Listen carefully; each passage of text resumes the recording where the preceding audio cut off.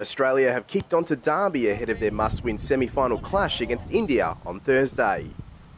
The whole squad got familiar with the county ground, with captain Meg Lanning training away from the main group in a race against time to be fit for the match.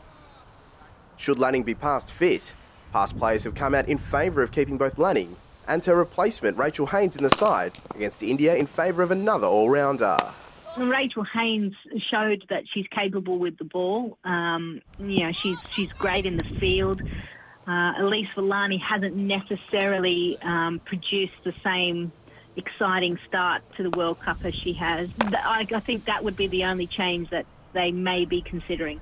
India come into the semi-final with a home ground-like advantage, having played 4 group stage matches here, whilst this is Australia's first visit to Derby for the campaign. But all-rounder Jess Jonathan believes the role of the ground could play a small part in the momentum ahead of the knockout encounter. Potentially, but at the same time, we'll spend the next few days getting used to the conditions and sussing that out, and look through a lot of vision. And for us, a lot of it doesn't really change regardless of the venue. Our processes are still the same. So hopefully we can come out on Thursday and put a good performance out there. Jonathan expecting India to come out firing, gaining confidence after winning their do-or-die group stage match with New Zealand to advance. And we know that they have a few match winners in their side, and you saw with a couple of the innings from their batters during that game against New Zealand, and quite wary of that, but at the same time making sure that we focus on ourselves and what we can do.